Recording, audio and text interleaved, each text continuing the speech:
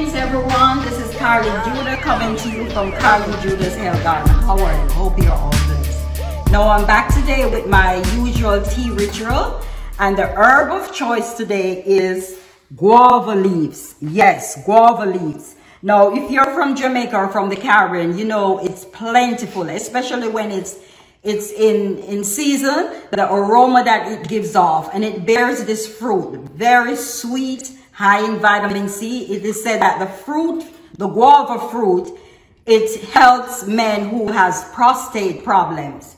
Right? Do your research as well. And also the benefits from the leaves are it lowers cholesterol, lower your blood sugar, and it helps with diarrhea. And also I remember my mom giving us, me and my sister, for our monthly pain when we had cramps. It's very good for that, for acne. And it also has cancer. It helps with cancer, fight cancer cells. Big up to Cecile. Yes, we are on the journey with this cancer. Wishing you all well. Now I'm gonna go ahead over here. It also is good for, it's high in vitamin C, iron, potassium, and fiber. That's why it is good for the diarrhea, because it's high fiber content. Now this is my final brew here. Ooh, yes, my guava leaf. Remember my guava days. All right.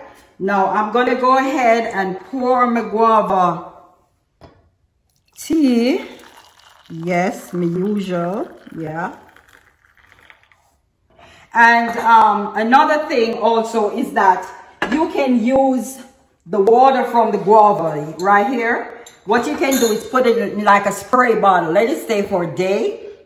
And if you have problems with your hair growth, you can spray it in there, leave it in for like 2 hours, and then you can wash it out. Like a ritual, like every other week or every day. It really is good for hair growth, right? So I'm gonna hope you learned something. Do your research. And remember what I said, Ital is vital. So I'm gonna go ahead and consume my guava leaf tea. Thank you all. Ital is vital. Blessed love.